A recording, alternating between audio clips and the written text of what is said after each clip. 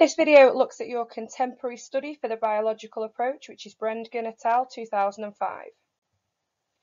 Now, the aim of this study was to investigate if physical aggression is caused by genes, which would be nature, or the environment, which is nurture. They also wanted to see if social aggression shared the same heritability as physical aggression, and if one type of aggression would lead to the other. Now, a population sample was used, and they recruited 234 twin pairs, and they used a mixture of genders. They had 94 monozygotic twins and 140 diazygotic twins, and they participated in the study. They were all born between November 95 and July 98.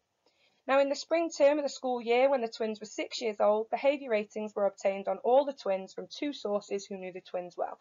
One was from the teacher and one was from their classmates, and each gave the twin a physical and a social aggression score.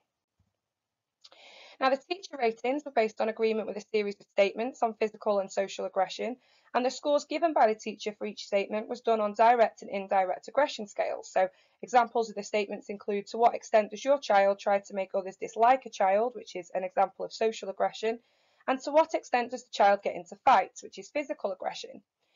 Peer ratings of the twins were also done by giving each child in the twins' classes a booklet containing photos of every child in the class. Now, every child was then asked to select 3 pictures of children that they thought matched 4 different behaviour descriptions. So, for example, who tells others not to play with a child, which would be social aggression, and then who gets into fights, which is a measure of physical aggression. Now, the findings in both the teacher and the peer rating scores, there was a higher concordance rate for physical aggression found between the MZ twins compared to the DZ twins, and you do need to be able to quote that and talk about the concordance rates in your results.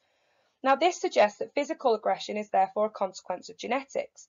Similarly, the concordance rates that were found for social aggression were similar between the MZ and the DZ twins. Now, because the concordance rate was similar, even though MZ twins share 100% of DNA and DZ twins only share 50%, this would suggest that social aggression is a consequence of environmental factors. Now, they also found that physical aggression would later be found to lead to social aggression.